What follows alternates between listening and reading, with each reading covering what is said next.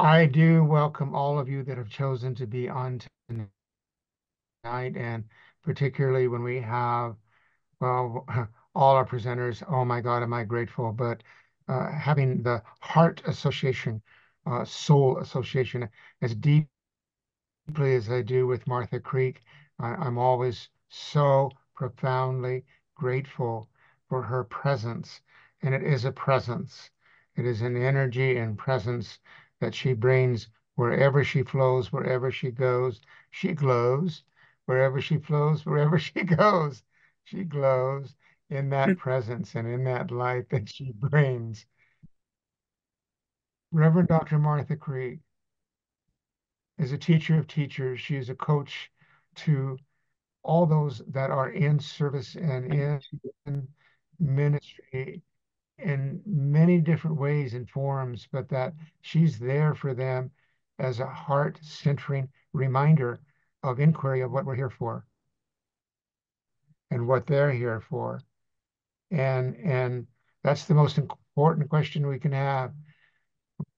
You know, my journey now, what now? What do I want to be? What do I want to feel? And go deep into that.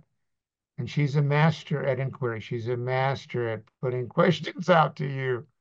And I can tell you this, and then I think this will be a few weeks back, I had a moment that kind of crashed me a little bit. It was like, God, I really want to connect with Martha and just be able to verbalize what I'm feeling.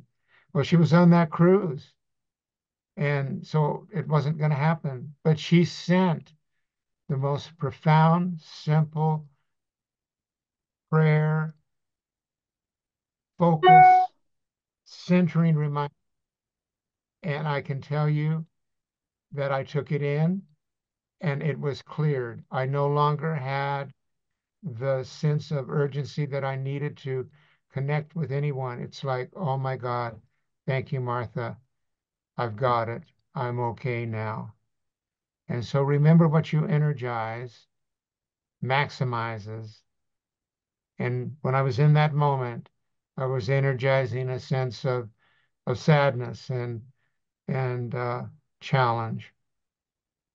And she enabled me to minimize and in a genuine, authentic way that I could let it go. So if that doesn't say enough for an introduction to this beautiful, phenomenal spiritual teacher and mystic and wisdom that she is, ladies and gentlemen, my beloved Martha Creek. Thank you, Charles, so very much. It means the world that I would even come to your mind at a time like that. And it absolutely is a fulfillment of my mission, which is to serve those who serve and to be that voice, that presence, that energy, that vibration, that whatever it is that somebody, and that used to be my most regular prayer is that people be healed, healed deeply, healed at depth in my presence. So that informs my actions, that informs my writing, what I put out, what I lead, what I teach, what I apply. And this tonight and this September to remember brings us right back to the care we have, I think, for our own spirit, the care for our own soul. And some things come to mind, and you're a living example of it, Charles, that my teacher told me decades ago now, decades ago, that when I ask her, like, when is enough enough? When is enough reading? When is enough workshops? When is enough programs? When is it enough? And she said, oh, honey, as long as you've got a pulse, your work is not done. So if you check to see if you've got a pulse, and if you have a pulse, you've still got some work to do. And it's true. And how to be in the work for me without the drudgery, with the acceptance that we are a work in progress, that we are a soul evolving, and that our soul, our spirit is fine, always has been, always will be. And here in the flesh, and here in our emotional states, and here in our relational dynamics and emotional dynamics, it don't feel fine sometimes. And that there's none of us here, regardless of how studied we are, how old we are, how much workshopped we are not immune from a human condition of despair, of sadness, of irritation, of frustration. And people ask about how the trip was. And I said the trip was similar to how life is. Moments of bliss, moments of awe, moments of just knock my socks off, and moments of irritations and frustrations. And oh my friggin' goodness, how many weather conditions can we have to derail us? How many ports are we going to have to miss? I got to the airport with this roundabout way after the ship couldn't land, the ship couldn't dock. And this, we navigated around and got off that ship to make this flight. And I was so proud of myself that I'd done it. And I was all peacock. I had my peacock feathers out, like, we did it, we did it, we did it. And got to the airport. And she said, "You don't have a reservation." And I said, "Ma'am, a passenger never, ever needs to hear those words." And she didn't know what to say. And she said, "You don't have a reservation."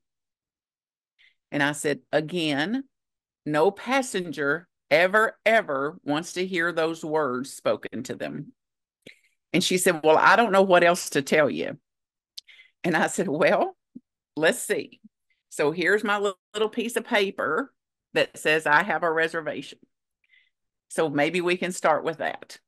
And she said, "We can start with that. And your reservation's been changed." And I said, "Who changed it?" And she said, "Your travel agency." And I said, "Well, will you please change it back?" And she said, "I cannot." And I said, "What would it take for you to change it back?" "I cannot change it back. The travel agency owns your reservation. I cannot alter the changes they have made." So they had changed it in their attempts to help us, because they thought because of the delay getting to the port, we weren't going to make the flight. So they rerouted us at a later time, 12 hours later. So you have a reservation. It's on another airline, and this is noon, and it leaves at midnight tonight. And then she said, and I said, "Okay, what is my new routing?" And she said, "You're going through Hong Kong." I'm in Perth, Australia. That's the most southern, western part of the other side of the world. And I said, I literally laughed out loud. And I said, "No, actually, what is my routing?" And she said, "Again, you're going through Hong Kong." So this notion of embracing self-compassion is not just a theory with me. So how in that moment could I have as much compassion for myself as I would have had for you if you were in a similar situation? I would have poured myself forward. I would have assured you. I would have stepped in. Let's call somebody. Let's see if we can get Princess Cruises on the phone, see if they'll change it back. And that's what I did for myself. I stepped away, looked up the numbers, started making all the calls I could, and asked anybody that would answer a phone, "Can you put my reservation back the way I had it?" And the answer was no. So then self-compassion. How can I sit here for 12 hours what would support me in sitting here for these 12 hours if I was being compassionate to myself. And it caused me to go find a baggage storage person and ask them to store the bags that we had so we didn't have to keep up with them for 12 hours. We found a place to have a meal. I kept calling to see if it was possible to change. I enjoyed the two friends that were with me. We notified people on the other end of our changes. So I did all I could do to care for myself, even in the disappointment, even in the disruption. So we claim to know that we are a divine being, that there is a creator of us, that we don't, Eckhart Tolle says, you actually don't have a life. You think you have a life, but the truth is life has you. And the stark difference of believing I have a life and I'm going to control it and I have a plan and I know how it's going to go. And the deep, deep contrast to life has me. I don't have a life. Life has me as me. And it's kinder when I don't oppose it. It's kinder to myself when I don't go to war with it, when I don't argue, when I don't interpret it, when I don't should on me. This is how it should have been. This is what they should have done. They should have contacted me. They should have notified me. They should have sent an email. They should have consulted me before they changed the thing. It's like there's no compassion in that. So every should is an argument with reality. Every should is an argument with God.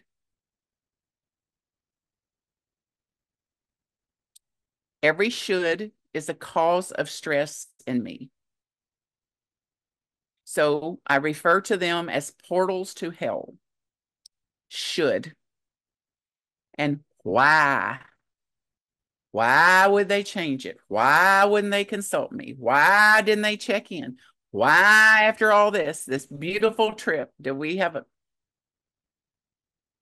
and oh, the allure.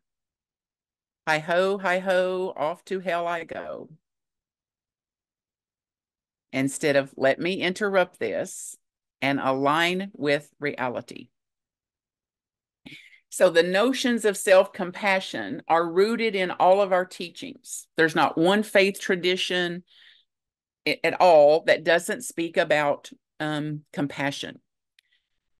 We most often, though, hear about the importance of compassion for others, loving our neighbors, showing compassion. And then the question, the first one here tonight for us is, in honesty, how often do you apply the same depth of kindness and understanding to yourself? How often are you as quick to offer deep compassion, self-compassion, and understanding to yourself? And what's the consequences of not doing that?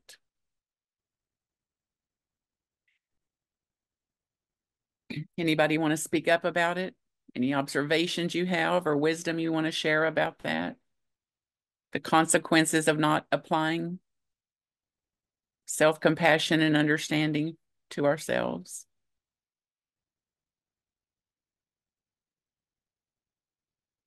I'll share ever so briefly because of the counsel work that I'm doing with EMDR and the realization of how deep it goes when you have not genuinely, authentically worked on compassion and love and regard for yourself in the same manner that you seek to give to others. And the reality that until we really have done that deeper, compassionate work within ourselves of forgiveness, clearing the shoulds, clearing all of that.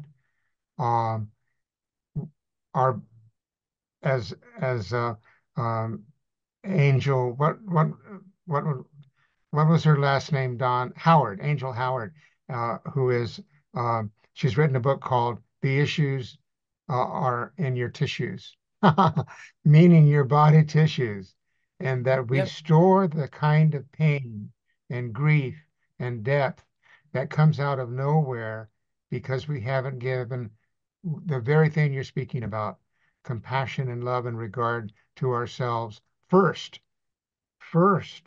ongoing first. And so thank you because, wow, have I really understood that on a deeper level than I ever.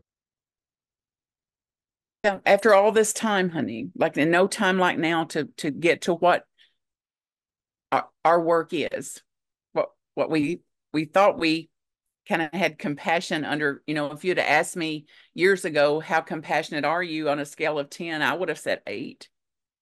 But I wouldn't have considered myself in that. And how compassionate am I to myself? And it's a much lower number, a much lower number up until now.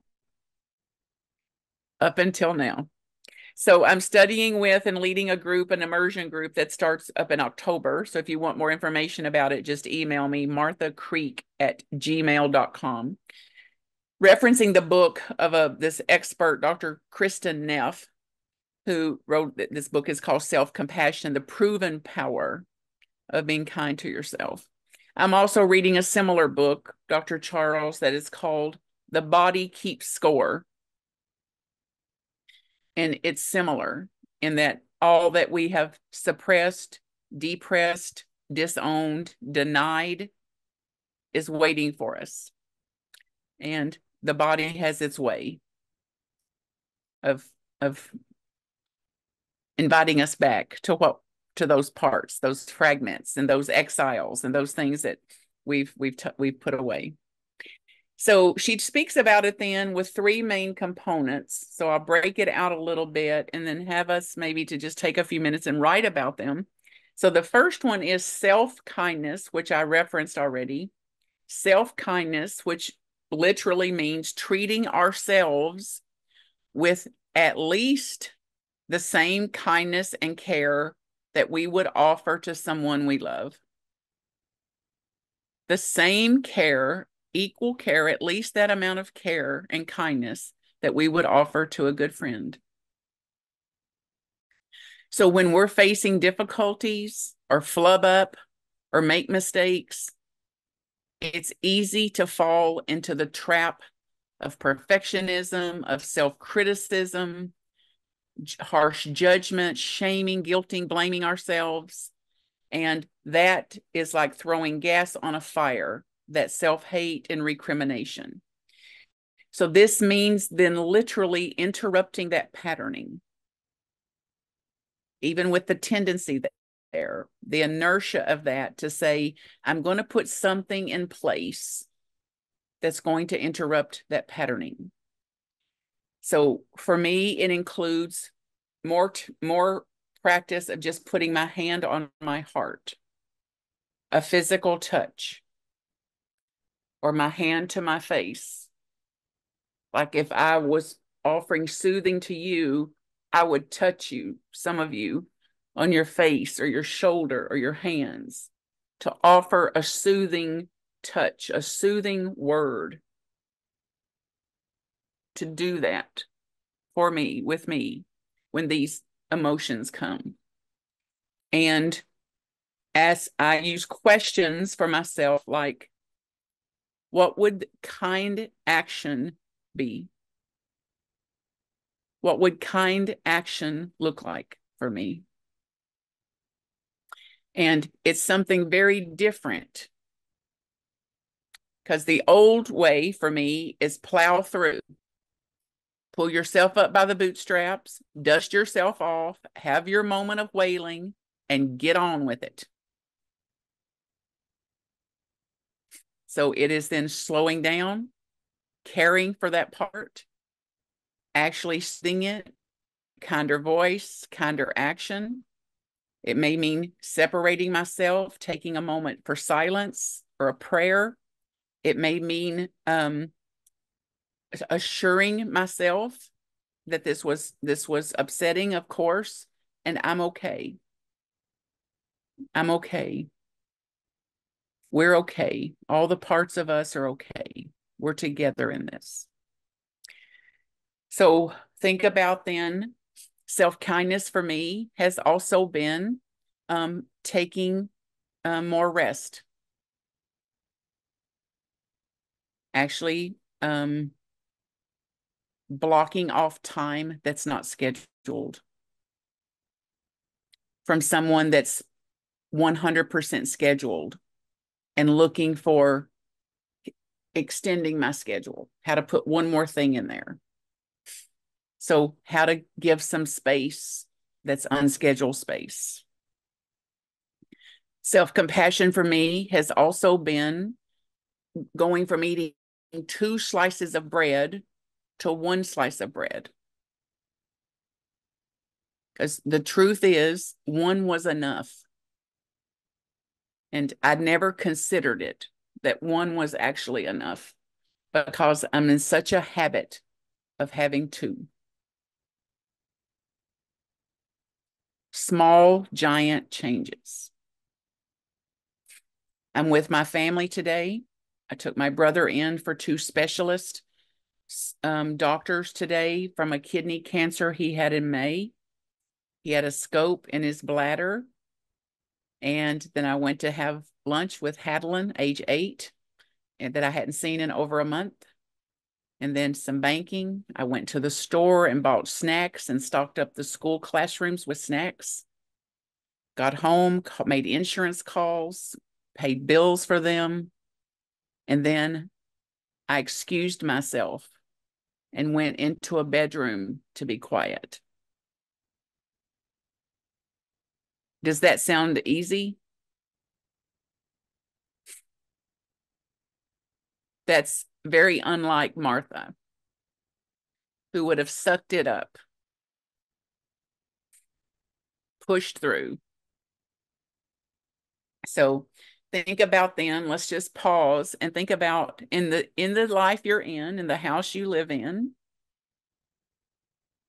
the world you exist in, what is a thing or two you could do that would lean you toward self-compassion? What are a couple of things you could do tonight, today, tomorrow that would be an extension of self-compassion to yourself?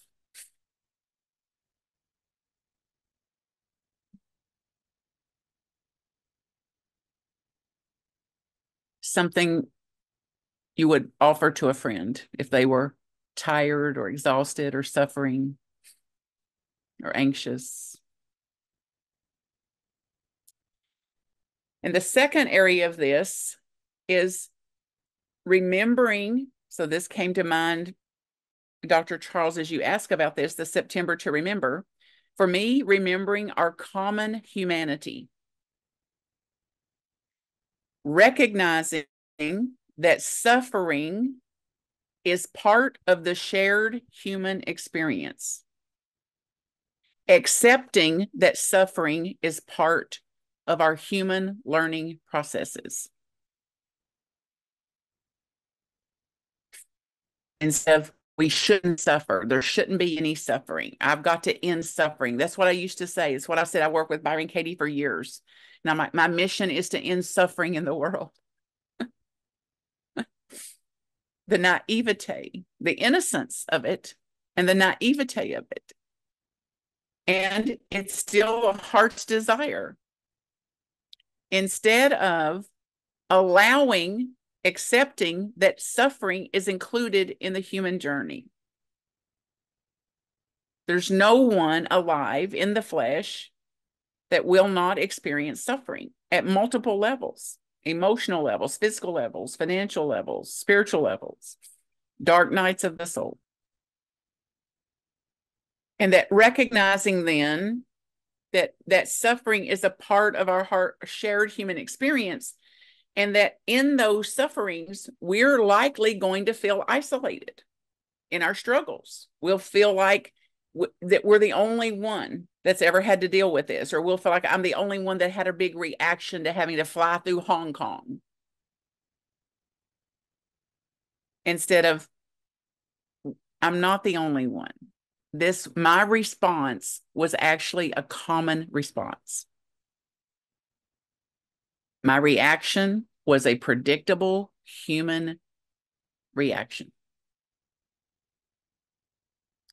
And the author wrote in the book that when she would feel like she had been a failure to her child, which is an autistic child, a child with autism, that she would think, what a horrible mother she is, what a failure she is. And remembering the common humanity that she imagined, she can guess that most mothers have felt the same way. Somewhere over the course of raising children, autistic or otherwise, there's no mother alive that's not doubted her capacities. And just remembering that can lift it off of us, can ease it for us some, our common humanity. And acknowledging our common humanity helps us to see that we're actually not alone. And my question around that sometimes is, how do others get through this, things like this? When others experience things like I'm experiencing, how do they cope with it? What do others do that I could be informed by? Including, like Dr. Charles demonstrated, reaching out to somebody. Like when I'm feeling alone, I'm actually not alone, and I don't have to keep that feeling going. I can actually reach out to somebody to have a connection with them. And the same teacher I referenced early told me, honey, as long as you've got a pulse, your work is not done. Said, there's only 3 things I know for sure, Martha, and that is, you do not have to do this alone. And the tendency is, this is all mine. I got to sort through this myself. So I don't have to do it alone. See if you can say that out loud. You're all on mute. I do not have to do this alone. I don't have to do this alone. The second thing was, I can't do it wrong. See if you can say that. I cannot do it wrong. If you believe in these teachings, if you believe in these teachings that there's a power greater than us, that there is a creator of the universe, that there is one power and one presence in all the universe, and we're one with it, that we are not separate from that, then we don't have the power to do it wrong. It will look like it's wrong, and some of the people in the world will quickly point out how wrong it is. And that doesn't make it wrong. So I don't have to do it alone. I cannot do it wrong. And it'll take longer than I like. You're welcome. It'll take longer than I like. Because we're in a hurry for overnight enlightenment, aren't we? Like if I can get one more class in, if I can get that one more workshop, one more immersive process, I am bound to transform myself so that I'm free of the human suffering and free of emotional dynamics and free of reactivity. Instead of, how can I be in the humanness with greater acceptance? Less hate in myself, less judgment to myself, less harshness about myself. And then third, which we're practiced in, is mindfulness. And it's described, though, as being present with all of our emotions, not just the positive ones, all emotions, being present to all of our experiences without judgment. So let it be. They're all included. And how many decades we have spent trying to get positive. And the more we try to get positive, the more we're bound in everything we've called negative. So how do you react when you believe you're having a negative emotion and you don't want to have it? How do you react?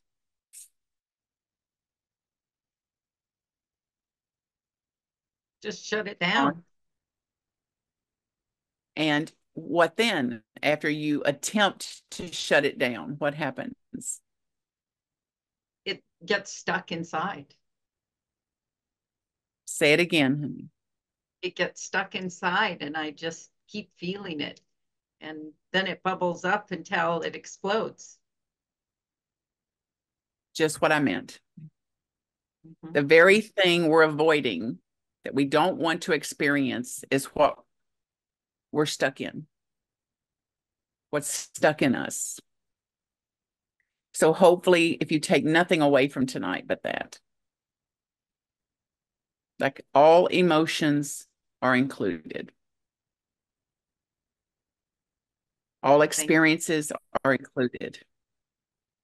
And I'm going to do my utmost best to not suppress, depress, disown, and deny that they're there. So Dr. David Hawkins says it as swing wide the door. Swing wide the door. And it's what makes possible for them to pass instead of get stuck.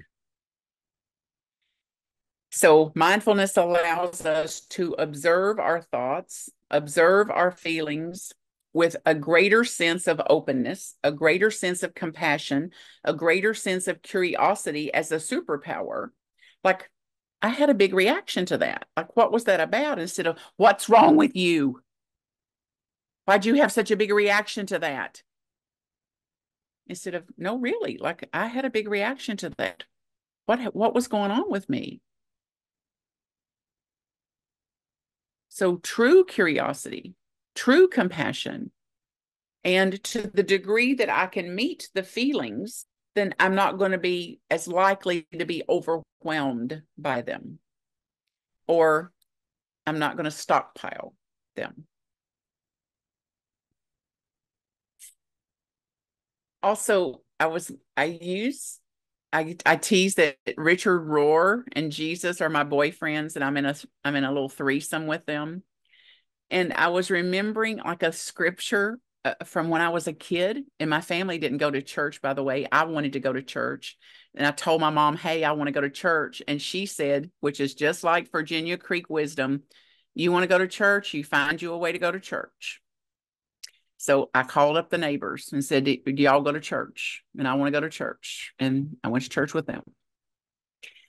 And one of the verses, the commandments, that's what I learned as a kid, was the 23rd Psalm. And my Sunday school teacher would have me to memorize certain scriptures and things. And the one about loving your neighbor, do y'all remember that one? Love your neighbor. Remember the next part? As yourself. Yep. So Byron Katie used to say, that's all there is. If I love you, if I love me, I love you. If I hate me, then I hate you. If I judge me, then I judge you.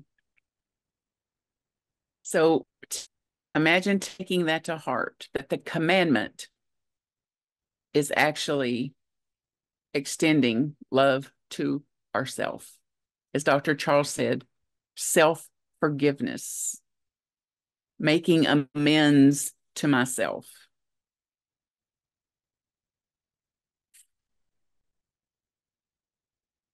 I want to also talk tonight a little bit about the myths of self-compassion, because I was really struck by this, and I've spoken now on it 2 or 3 times already in just the last month or two, including me. Some people I serve also think that being kind to ourselves means self-indulgent, selfish. Can you relate to that? Like if I show self-compassion, if I said, I'm going to excuse myself now, go take some quiet, it's like, what's wrong with her? How selfish. You know, you're going to go be by yourself when you could be with us?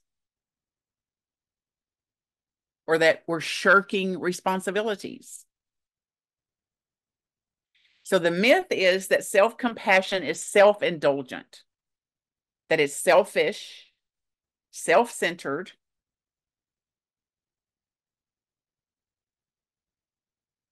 So that myth, if that myth is not debunked, then we're stuck in that. Versus what's the opposite of self-indulgent?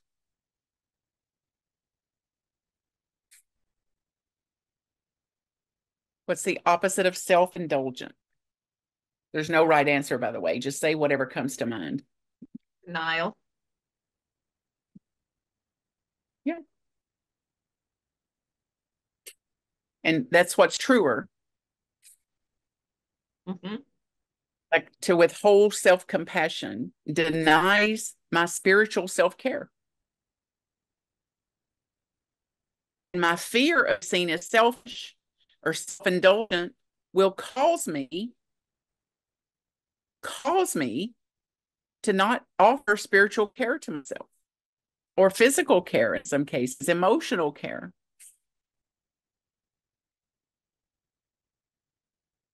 So who would you be, starting right now tonight, who would you be if you were free of believing that self-compassion was selfish? If you didn't believe that a speck of that anymore, what would that be like? Freeing. Very freeing. Yes. That's why we're here, I believe, Dawn. You get a sense of that freedom in your body, that I'm free of that myth. I'm free of that patterning. I'm freer of that notion that self-compassion is selfish versus self-compassion is very high and holy indeed.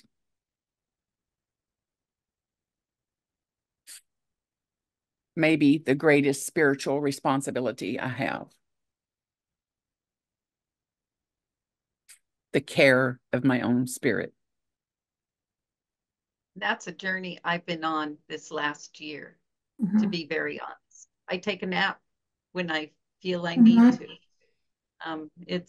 It's been a journey. Take a break, walk outside, take some deep breaths. Just Absolutely, honey. And God bless you for it. And it's no little thing. And me too. That's what I was alluding to at the beginning of this, that it was like doing that on purpose, like doing that as an act of self-care. mm-hmm. Like Yeah. I'm being irresponsible to myself not to do it.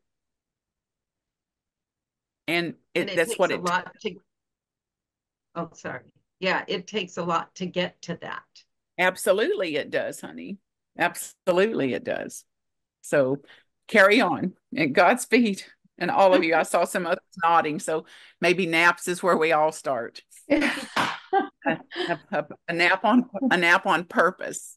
Yeah. Now then think about freedom when somebody says, hey, did I wake you up? And you go, oh no, I would not ever take a nap. Yes, you woke me up. I was in the middle of my self-care. I was in the middle of my afternoon nap. I highly recommend it. It's like, oh my God, I've got too much to do. It's like, that's more the reason to take a nap. Double your nap time when you think you've got too much to do. Like they say about meditation, like I don't have time to meditate 10 minutes. It's like, if you don't have time to meditate 10 minutes, take 30 minutes of meditation. Mm-hmm. Myth 2 is believing that self-compassion is self-pity. Debbie, go ahead, honey, your hand's up. Mm-hmm. Okay. Well, I believe that part of this taking care of ourselves is also a way I look at it as a way to stay in contact with spirit. Absolutely. If I'm not in touch with me, then I'm definitely not in touch with spirit. And I believe that's the way I want to live my life. That's it in a nutshell. Okay. Like if I'm not caring for myself, if I'm not caring for my spirit, then I'm not in touch with whatever created me. Okay. I'm in a robotic motion, in the patterning, and they're trying to keep a persona alive and wondering why we're stressed. Yeah. Beautifully said, honey. So that self-compassion is self-pity. It's often mistaken for self-pity, and they're fundamentally different. Self-pity involves wallowing in problems, feeling sorry for ourselves, while self-compassion involves recognizing our pain and responding to that pain with kindness and understanding. Very different. I'll see if I can repeat it. Self-compassion is often mistaken for self-pity, and it's fundamentally different. Self-pity includes the wallowing in the problem, the feeling sorry for ourselves, while self-compassion involves recognizing our pain, honoring the pain, and extending compassion, kindness, and understanding to the part that is in pain.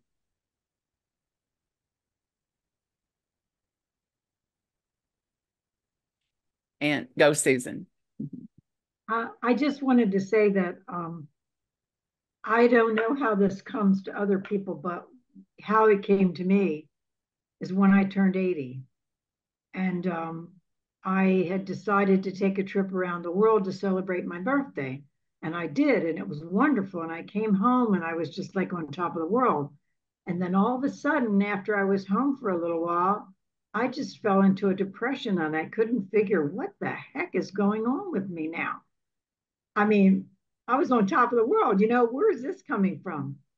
And fortunately, I had gotten a book before I went on my trip that a group at church was doing, but I didn't get a chance because they did it while I was away. And it was called Finding Yourself in Transition. I got the book out and I started reading that. And I said, oh my gosh, that's what's happening. And I read through the book. And then after I read all the way through it, I went back and started again. And I read chapter by chapter. And after each chapter, I wrote down what I was thinking and feeling. And I guess what you're talking about tonight is making me think about that, is the fact that, I grew up thinking that I was supposed to be the nurturer.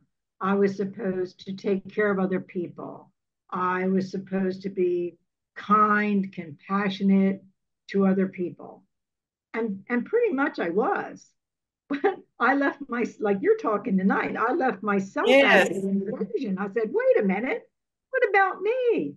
And what I know now, it's taken me a long time to learn this, but what you're talking about tonight is I can't really be there for somebody else if I'm not taking care of myself, because then I have an ulterior motive. I want their thanks and their gratitude and all this. No, if I'm taking care of myself, I give out of my compassion, the love in my heart, and I have it to give because I've already filled myself. So which is the true meaning, of unconditional, where we wouldn't be keeping score and then we give and give and give and then resent them for what we gave them. resent them for what we did for them because we were seeking their love, seeking appreciation, seeking acknowledgement, seeking approval, and exhausting ourselves with it. Yeah, beautiful, honey. I love the book. I've used it many times. Dr. Robert Brummett has been a teacher for many years. And one of my primary takeaways from that book was our discomfort with the void. Oh my Like gosh. when our like when and Dr. Charles that, referred to it at the opening, like Big Sky, 48 years of who I am, a founder of that, and now it is closed, and I don't know yet what's next. And it's like that's enough for my skin to crawl off. To me, it was one of the worst parts because I realized I didn't want to close this door until I could see what was behind the next door. I knew there was another door, but I didn't want to close it. And you know what? You have to close that other door before the other one's going to open for you. It's like, I picture, that I've heard people say about standing up on the mountaintop and being ready to jump and being afraid to jump. And that's the kind of feeling that I had then. It was like, oh, this is awful. It's so true, honey. And the fact that just because it was wonderful and a part of me wants to keep it going or wants to go back to it, to let that be too. Like the grief of that, the grief of the loss, the grief of the change, to allow that to be there. And then in some cases with me, just because, and it was wonderful, certain things were wonderful, and I don't want to go back to it. And I was the last to know. It's like, oh my God, how could I have loved that much? And I don't want to go back to it. It's like, there's something else. And I know that there's something else. And I may not even know what this something else is, but I know that that is complete. And life shows me that. Yeah. Thank you, honey. The third one is that the third myth, which is the final one, is that self-compassion will make me weak or unmotivated. That it will make me lazy. And see, in my house growing up, the worst thing anybody could be is lazy. So I heard my mother rake people over the coals routinely about how lazy they are. And second on the list of awful was liars. Lazy and liars. They're lazy and they're a liar. So I knew as a little kid, I must never be that because I would not be safe in that. So talk about a formula for overworking and overfunctioning and workaholism, anything to avoid being seen as lazy. So it's not what self-compassion is. In reality, self-compassion provides the emotional support needed to face whatever life brings, challenges, difficulties, to face that and to do so with constructive action. What would make sense here? So it's not passive. It's not like I'm not going to do nothing. I'm not going to be lazy or weak here. It's going to prepare me to take constructive action based on what would be sane and sensible to do in a situation. And as Susan, you said beautifully, Dawn, like I'm not going to leave myself out of it. Out of my, what action am I going to do here? I'm not going to leave myself out.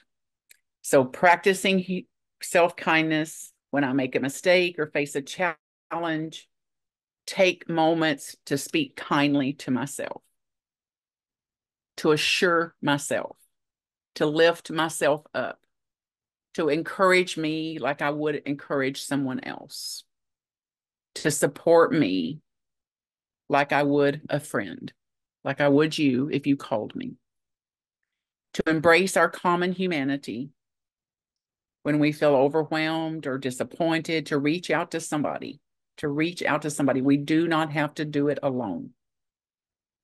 And then to continue to cultivate our mindfulness, to spend time in prayer and meditation, contemplation, surrender, purification, so that we can allow ourselves to be more fully present to everything we are experiencing. So the opposite of depressing, suppressing, disowning, denying. All right. We've got 3 minutes. Comments, questions, any way I can support you? You have. Your presentation has, and uh, you've given me something to think so kinder and lighter on about. I call it emotional quicksand when we get caught in our judgments and the whys and if onlys and we're in a quandary and that it just keeps getting deeper, deeper, deeper emotional quicksand. And I loved that mantra that you offered us. Hi ho, it's off to hell I go. Hi ho, hi ho, hi ho, hi ho, it's off to hell I go. No, I don't want that to be my spiritual mantra. I Absolutely want not. to And, I be, usually say right on the heels of hi ho, off to hell I go. I've checked myself into Hell Hotel. The good news is I have the key and I can check myself out. I can check myself yes, out of Hell Hotel yeah. again and again and again. And we can step back, put your hand on your heart, take a deep breath, and value the God life that you are, that we are, because we are God as who we are. There's no question. And what you brought tonight, beloved Martha, is reminding us tender, loving care, first of all, for ourselves. And therefore, we can be more authentic and free to be giving genuinely to others without anything other than loving, loving, loving. I love you, Martha Creek. Yeah. Thank you. I love you too. Each and every one of you. Godspeed. I know who you are. I know what you are. I know how you serve. And I am delighted to be any part of your journey. I love my heartstring with you. Till we meet again. Thank you.